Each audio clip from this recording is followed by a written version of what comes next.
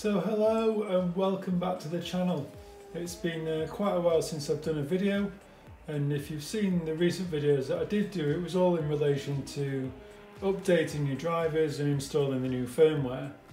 Well, in today's video I wanted to take a little look at the settings that I'm now using on Project Cars 2 and some of the problems really that I think they need addressing, to be honest.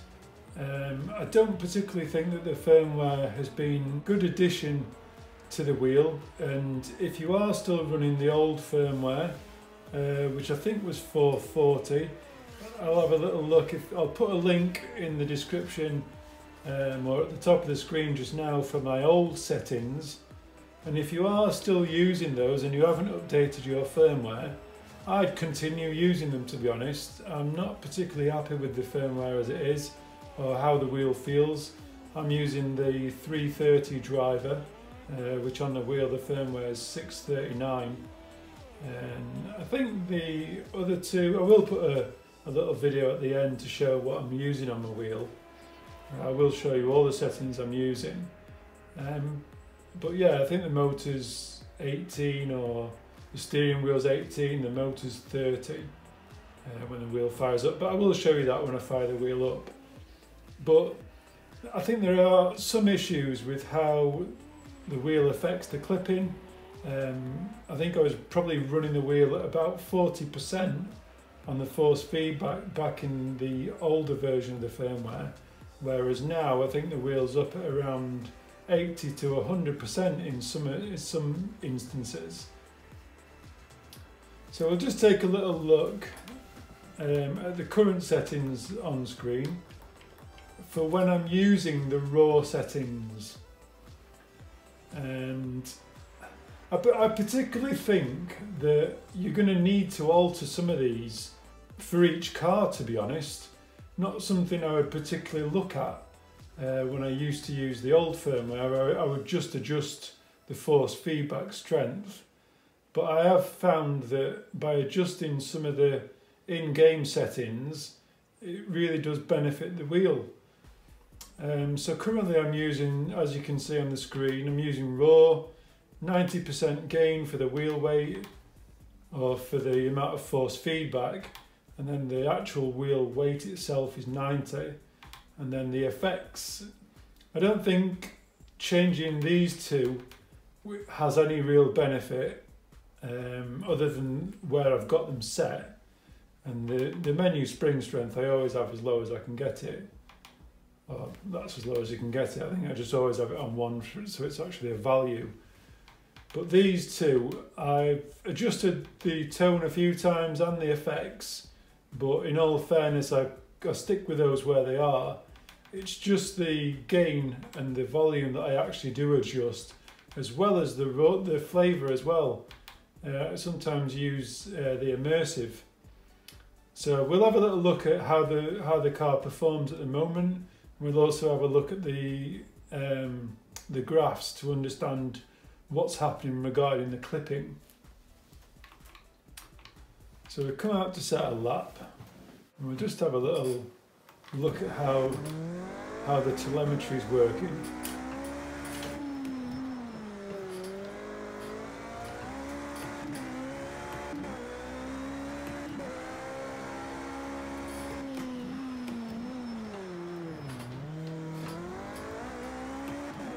And as you can see, right in the end bar there, we're getting absolutely no clipping at all, which is really what we want to see. So you want to be feeling as much information as you can through the wheel. Well, see, you're just starting to get a little bit of red there coming in, which is fine.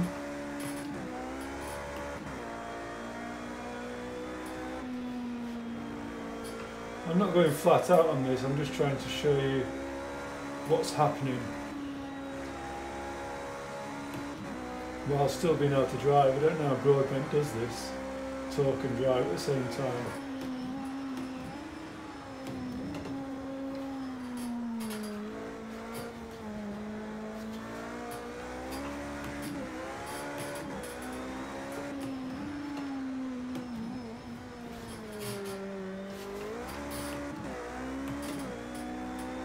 So you can see we're just getting a tiny bit of the clipping there, and I'm more than happy to have that much clipping. So if you're setting your wheel up, that's the sort of stuff you want to be looking at. So let's just come back a little bit and just show you what happens. I've got my wheel set on 100% force feedback, which is way more than I would have ever had it set up on. So if you start introducing more gain, and we add some more wheel weight if you're not happy with how heavy the wheel's feeling, and then just see what detrimental effect this has on the clipping.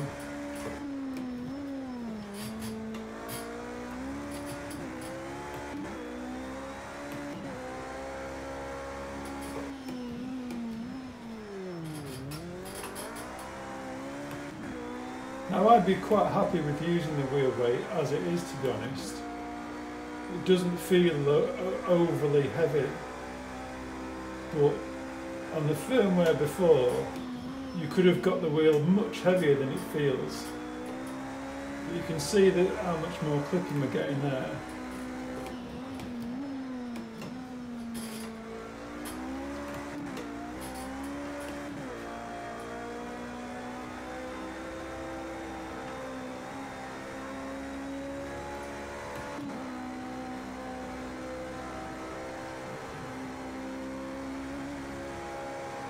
Ooh, and a huge spike of clipping there as we hit the wall. Now I don't think particularly Bathurst's one of the worst circuits with regarding force feedback. But if we go to immersive, and we'll try it again on 100%.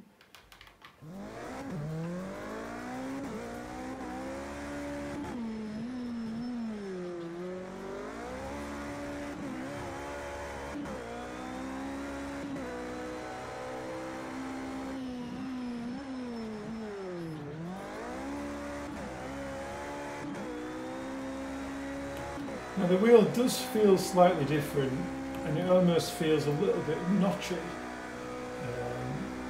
but there's a lot more information coming through the wheel at the moment.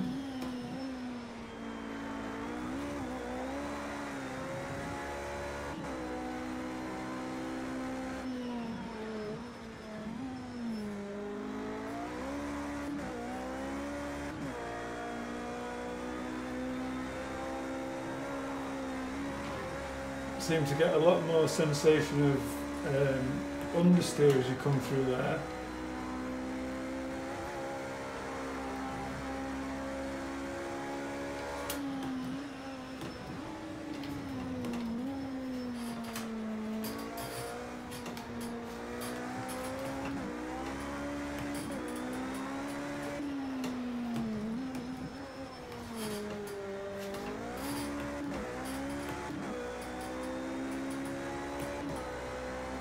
Just brought the fans in, but you can see how much less clipping we're getting.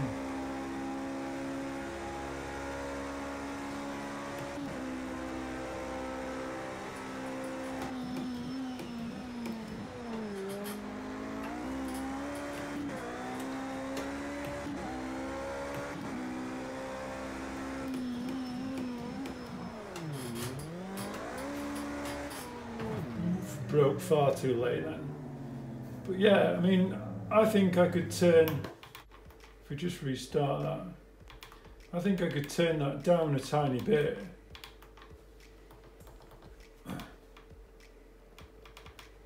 Turn down the immersiveness.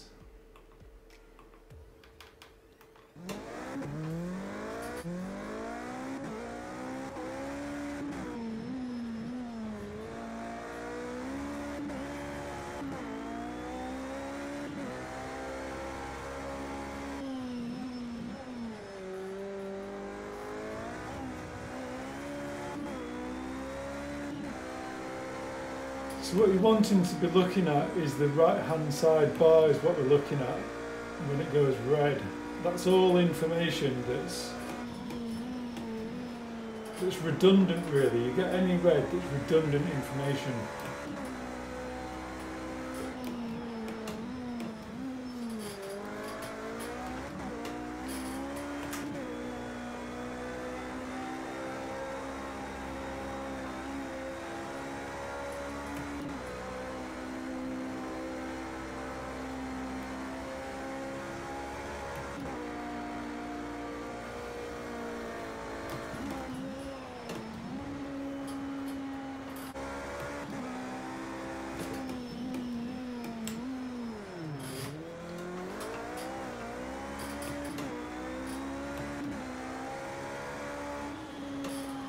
So you can see there's absolutely no clipping at all through that. The tiniest millimetres of clipping, but for me, I mean, raw is definitely the one that you should be looking at when it comes to using a McLaren wheel.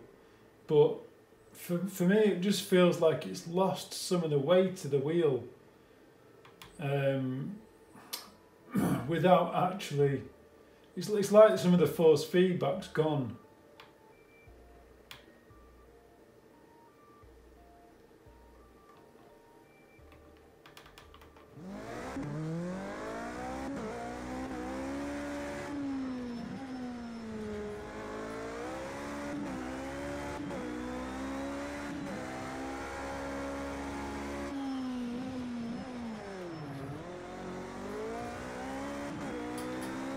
Yeah, it just feels like some of the detail's gone out of the wheel when you go back to raw.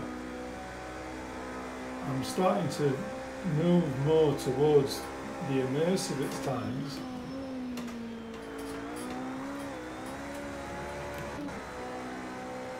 And again, you start to see the clipping comes back in.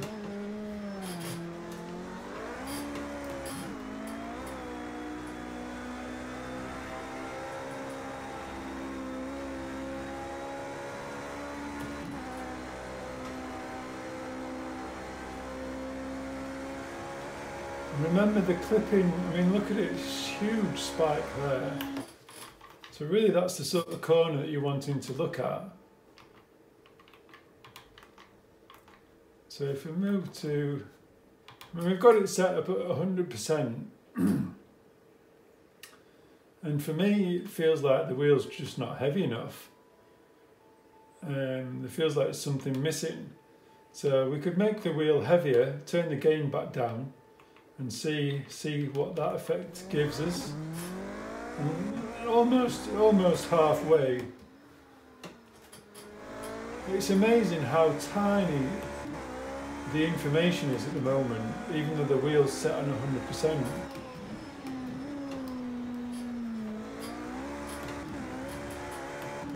It's nowhere near heavy enough for me, to be honest.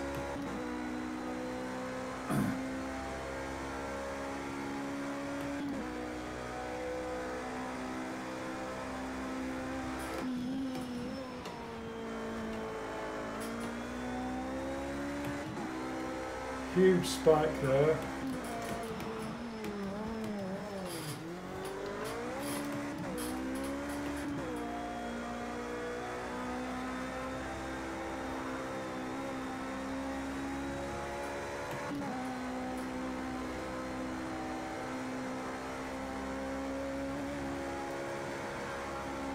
And again, an even bigger spike there, so it really is, and it's like I say, it's just not heavy enough for me. The wheel's not heavy enough. So if we move back to immersive,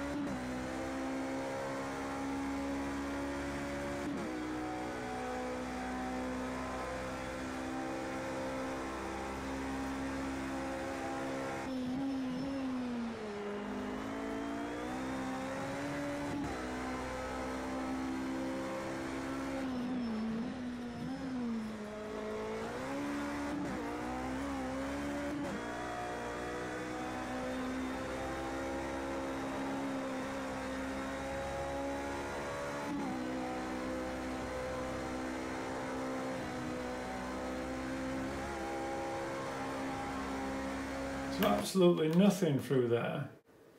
I mean, I've turned the effects right the way down, so I'll just put them back up again. Not just on the wheel itself.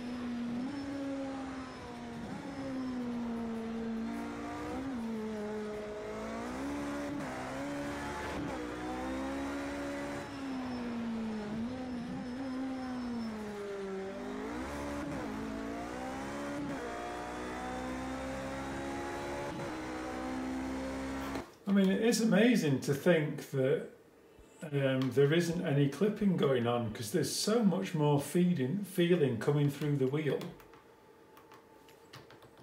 Whether the, I mean, I think turning that down, and see if we turn the effects down a little bit.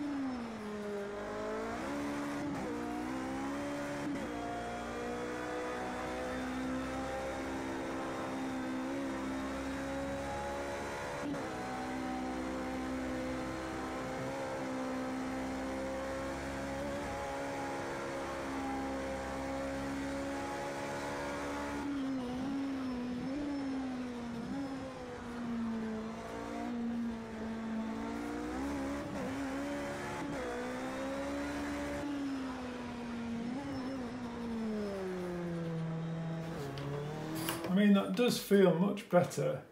There is, don't get me wrong, there is like a little bit of juddering that goes through the wheel, but in all fairness, it feels like, I mean, it feels like the ABS setting, to be honest. I'm just wondering if I turn the ABS setting down, see how that feels through the wheel.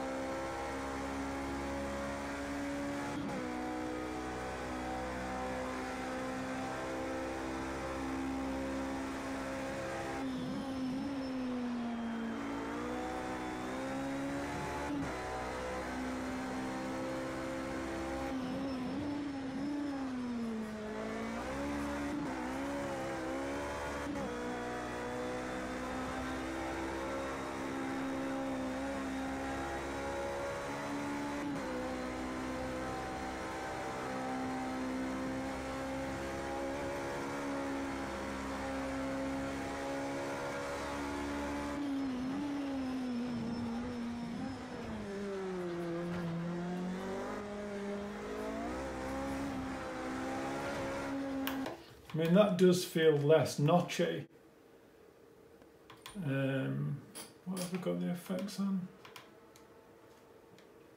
So put the effects down to 30 as well.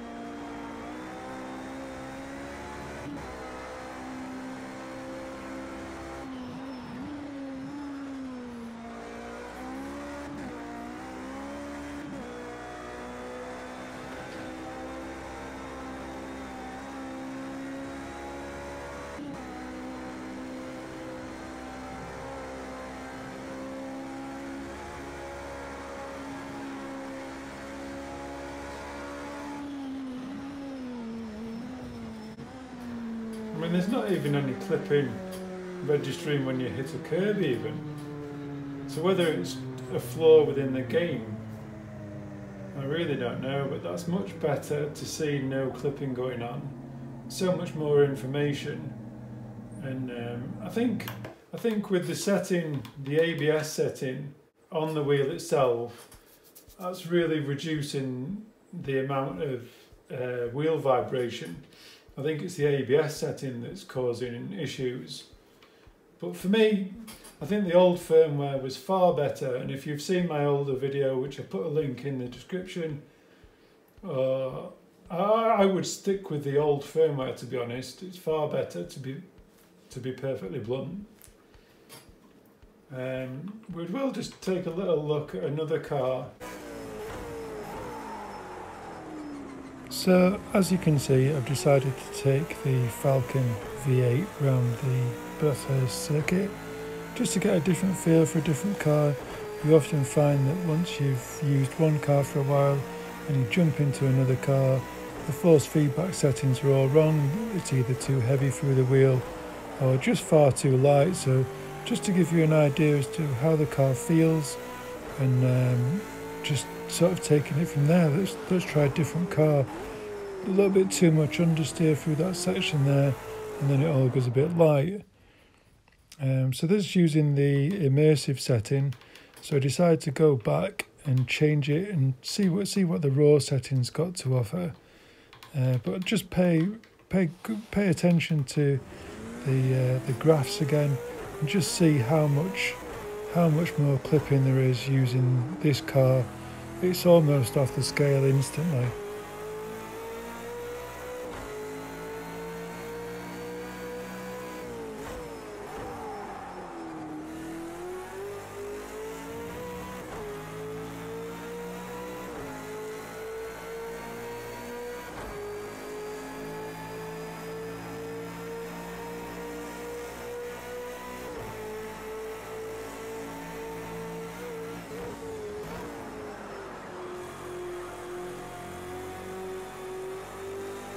Huge spikes, really are huge.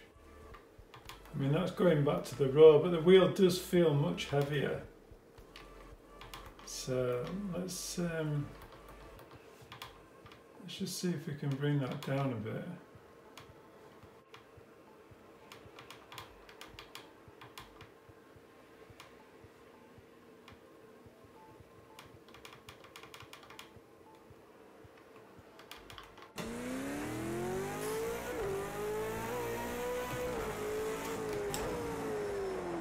I mean, for me, that's just pointless. There's nothing there. There's absolutely no feeling of feedback in that wheel.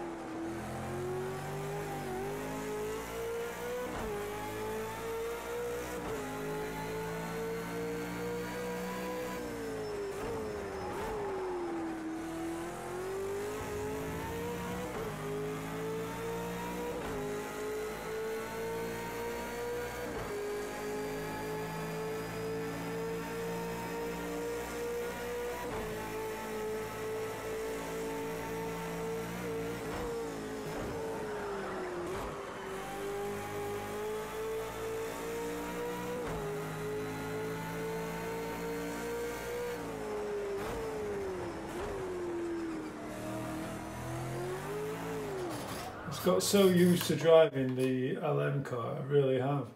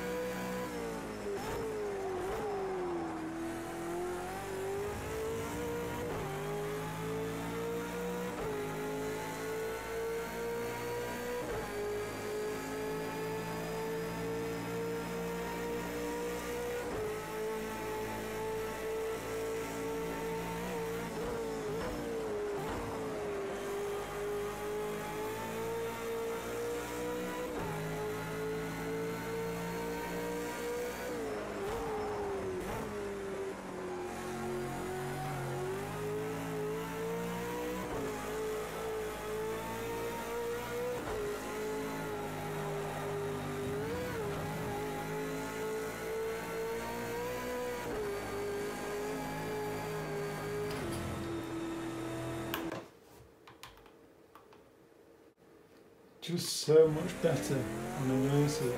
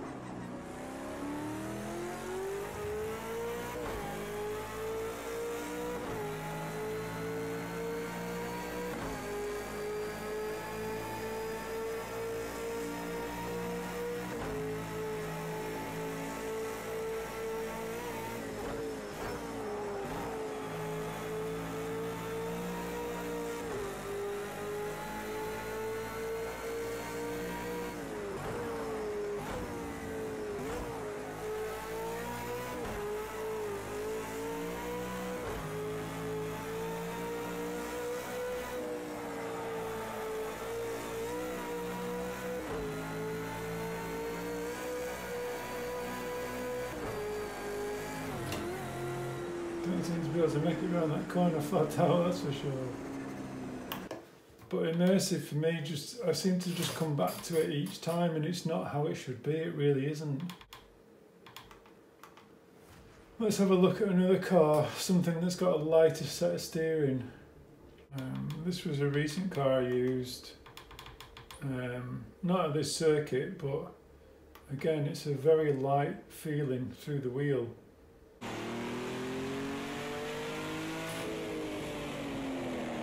So again, I mean, this wheel feels so light.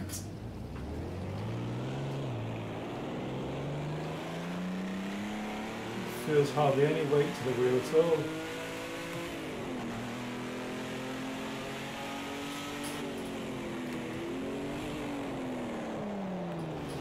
Just really,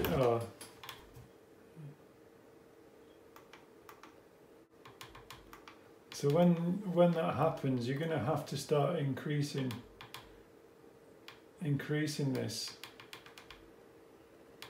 It is going to be a case of adjusting it per car, really, I think.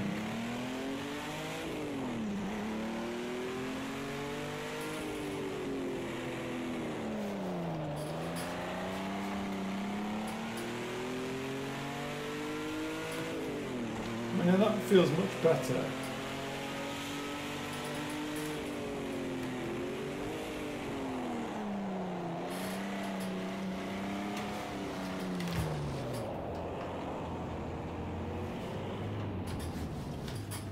I've not driven this car on this circuit.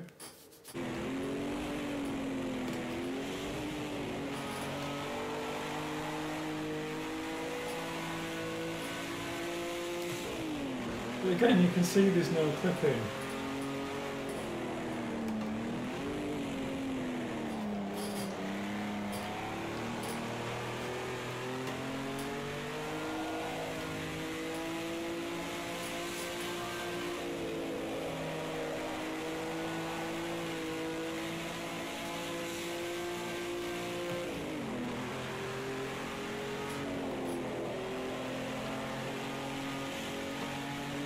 So you're at your leisure to be able to turn it up a little bit more if you like.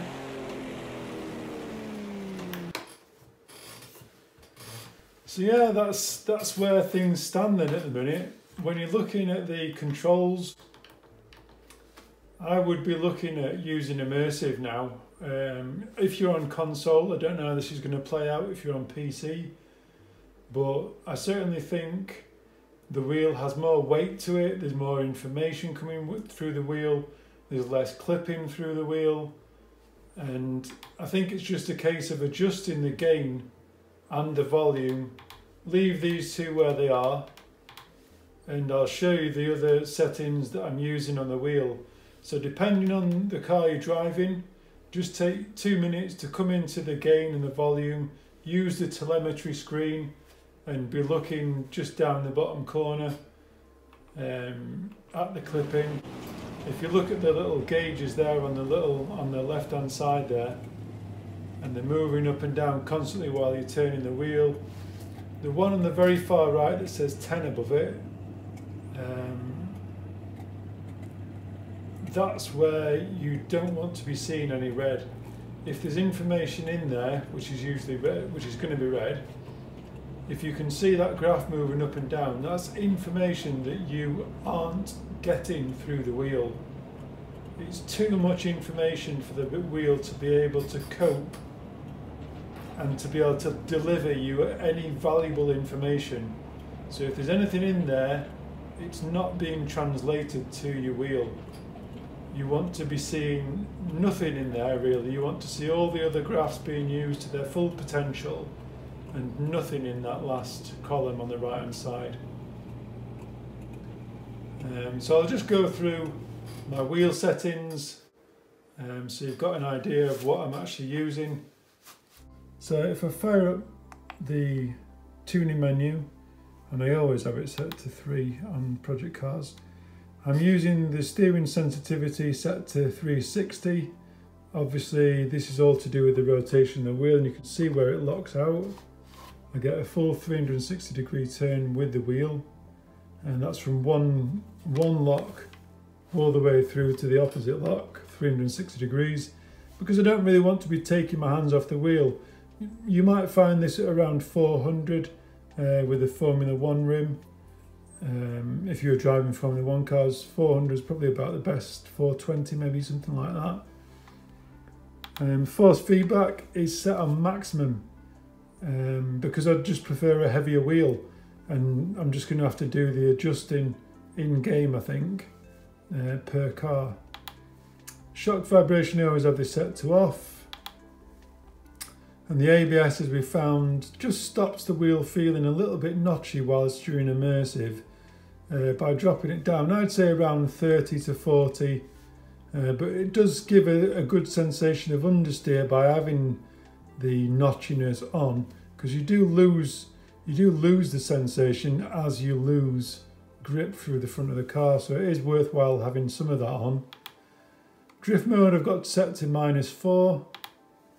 And braking, I think I had that on 1, maybe on 2. I've got quite a hard brake pedal, so the brake force, the more power you put through the brake pedal, if you felt like you were having to press the brake pedal really hard every time you brake with it down on 2, you could just increase that up to 100, so it's applying 100% more pressure. So when I have it down on 2, it's applying just 2% more power than I'm used to putting through the pedal myself.